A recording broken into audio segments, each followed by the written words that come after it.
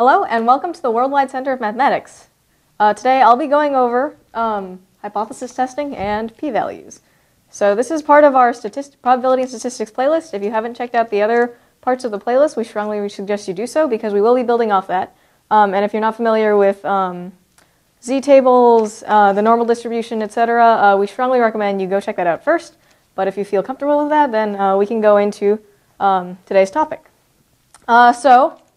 Something that's very important in statistics is that you want to find out if your hypothesis or claim is true. And in statistics, I've written down the typical hypothesis. So some claim or assumption about a population. For example, the average temperature of this population of creatures' bodies is 98.6 degrees.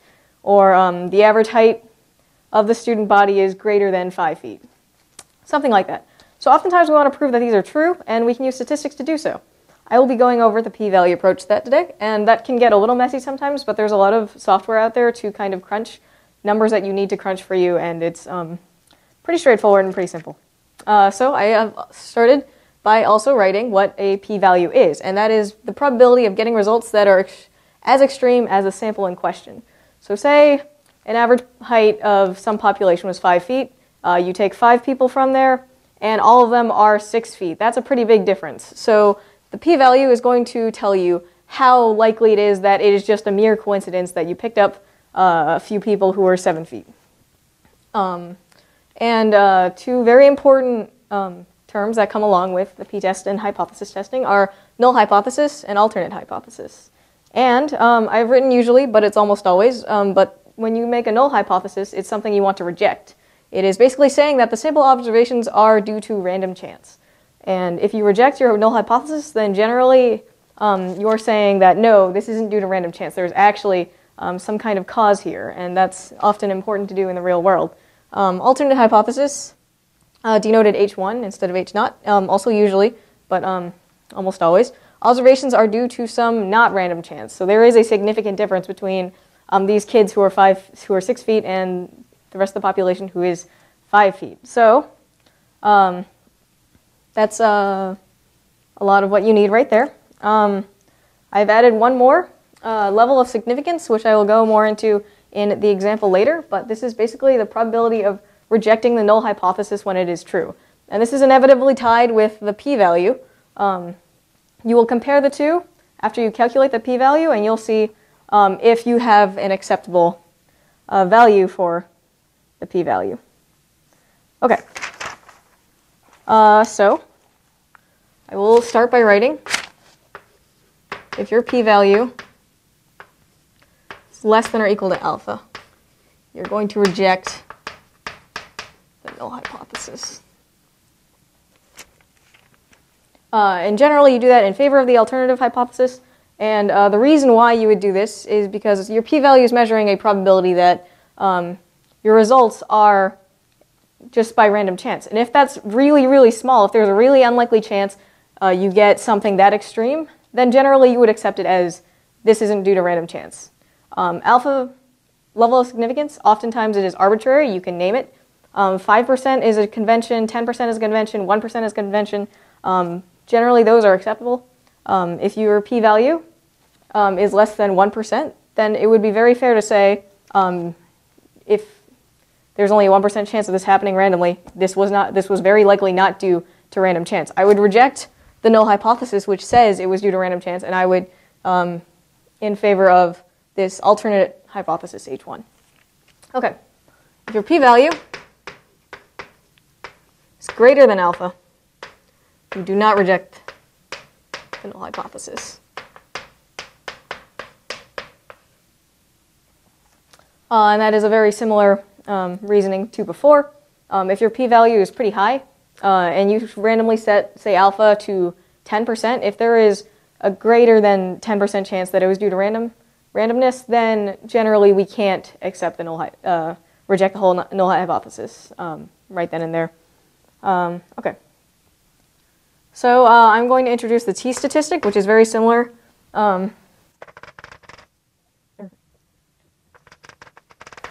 I will call it the t-distribution, which is very similar to the z-distribution, which I talked about in an earlier video.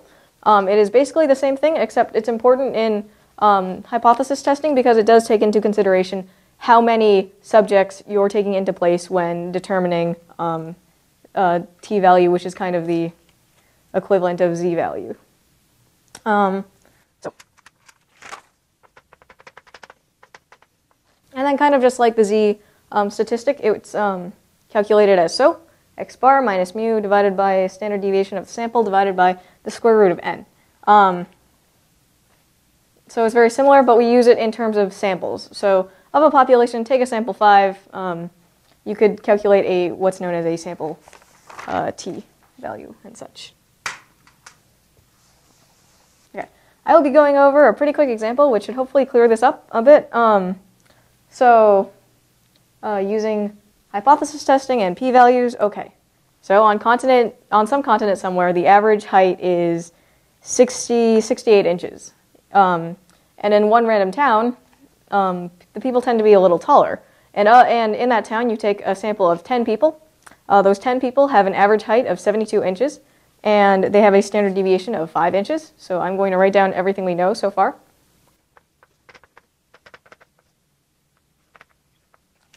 Okay, so important to note is that your p-value is this assumption, and or is this probability, and you assume that the null hypothesis is true under this probability, this p-value. So here we assume that, for now, we're assuming that under the null hypothesis that we have H0.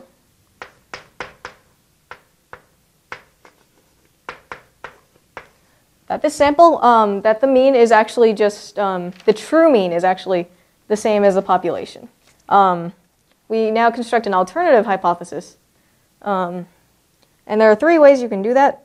I will show you all 3 ways right now, and then I will choose one based on what I think is reasonable. And these are known as one or two tail hypothesis, one or two tail hypothesis testing. We could say that perhaps as an alternative hypothesis to the null hypothesis, perhaps the true sample mean is not actually 68, but in fact is greater than 68. Perhaps it is less than 68, and perhaps it is not equal to 68, meaning it could be less than or greater than 68. So what this would look like coupled with a normal distribution. If you recall our video on z-scores and the normal distribution. This is kind of the area probability curves that we are looking at. So saying mu is greater than 68, that would have to do with this part of the normal curve, less than with this, and then not equal to is both sides. So based on what we know, that the sample mean is 72, I'm going to go ahead and say it's most likely that mu, this true sample mean, is greater than 68. I think that there's something different about this population, which makes it greater, or taller than.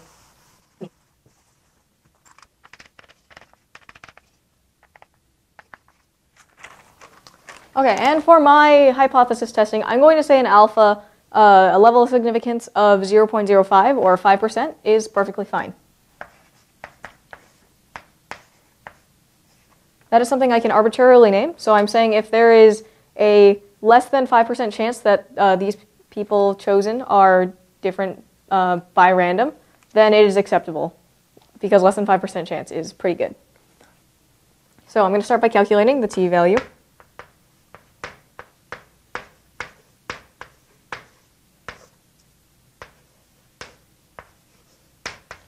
I forgot to write down n is equal to 10. We had a sample size of 10.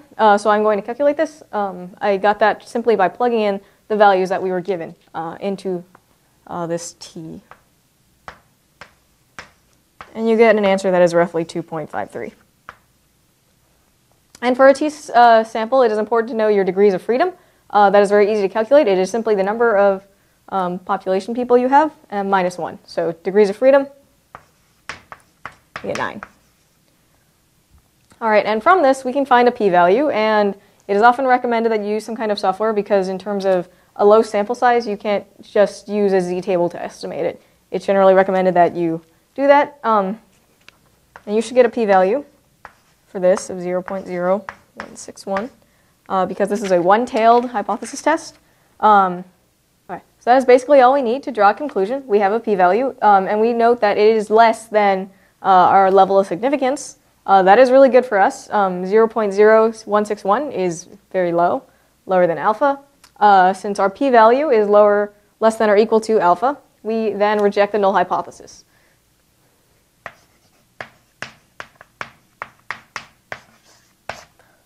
And conclude that the sample mean for this is indeed different, or very, very, very likely different than the actual mean of the population.